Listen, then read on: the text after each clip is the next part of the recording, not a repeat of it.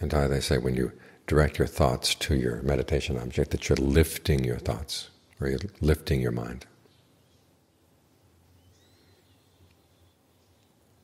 And it's a good thing to keep in mind, that you're lifting your mind above its ordinary concerns, the concerns of the world. You look at the world outside, and sometimes you wonder if these are adults or they're just children.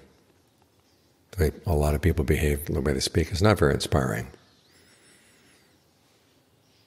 But you don't want that to be the dominant thought in your mind. You want to think about the people in the world who are inspiring. You start with the Buddha, all the noble disciples.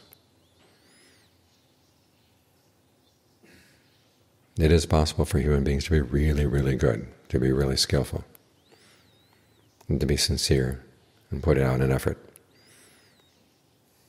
to be as harmless as possible in their search for happiness. And you can be one of those people too. That's the purpose of this, lifting your mind.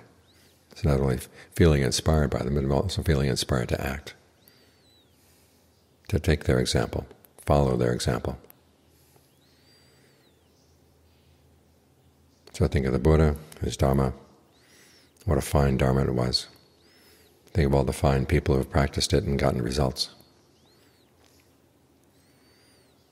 Make them your standards for what a good human being can be, what it means to be an adult, what it means to be a wise human being, a good human being, a human being who hasn't wasted his or her birth on the human realm. So lift your mind, lift your heart. Focus on the things that will keep it lifted up. This corresponds in the Buddha's description of right effort. There's a passage translated as uplift, uphold your intent. But it can also mean lift your mind, lift your heart. So do what you can to keep your heart lifted up, because otherwise we just spend all our time running around after gain and fame and pleasures and praise. And those things will turn around and show their other side, loss of status, criticism, pain, back and forth. There's no real attaining of anything there. You attain things and then they slip through your hands, slip through your fingers like water.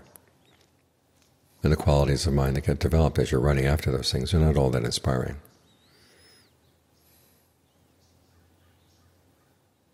So try to be inspired by those whose lives are inspiring. Keep them in mind, so that maybe you can be one of them too.